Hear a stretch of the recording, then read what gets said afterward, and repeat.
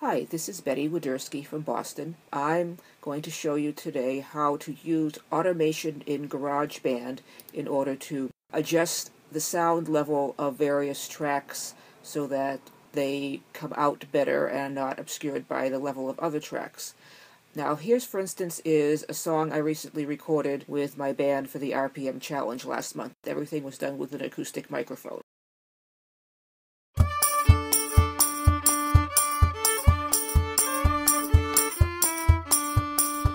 I don't know why I walked in through that doorway. It was so easy, so very easy. Oh yes indeed, oh yes indeed.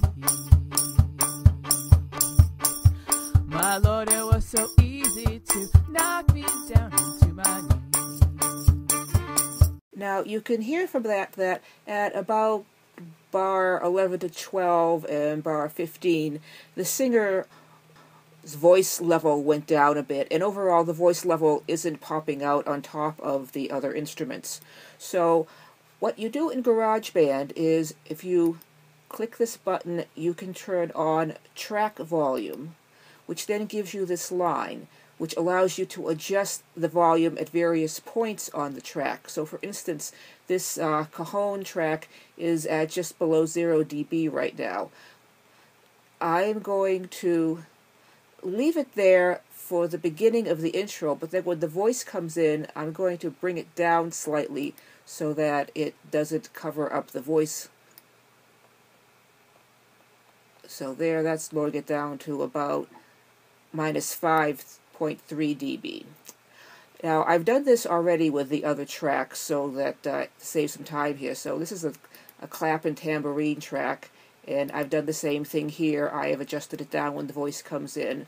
And with this fiddle track as well, you can see that I have brought it down just slightly because when I was playing the fiddle, I was already making it softer when the voice came in. Now, the vocal track needs a lot more adjustment because the vocals was very loud at some places and very soft in others. So at the beginning, I brought the voice down slightly from 0 dB, but then here, where she was sort of losing her words and getting softer, I brought it up more, then back down a bit where she was loud, and then up again towards the end of that phrase. So with all this automation in place, the track now sounds like this.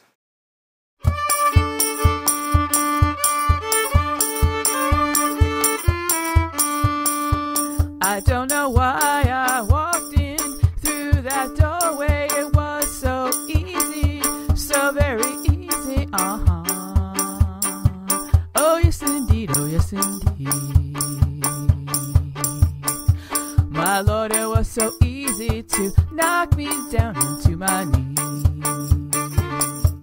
So you could hear now that when she was saying knock me down into my knees at this point, you could hear better now what she was saying, and the thumping of the drum and the clapping track is down a little so that the voice is popping out more to the front of the mix. So that's a brief look at how automation can help you clean up some problems with your tracks after you've recorded it. I hope that was useful to you, and if you have any questions, let me know. Thanks for listening. You pulled me down, I fell right through and landed in your arms.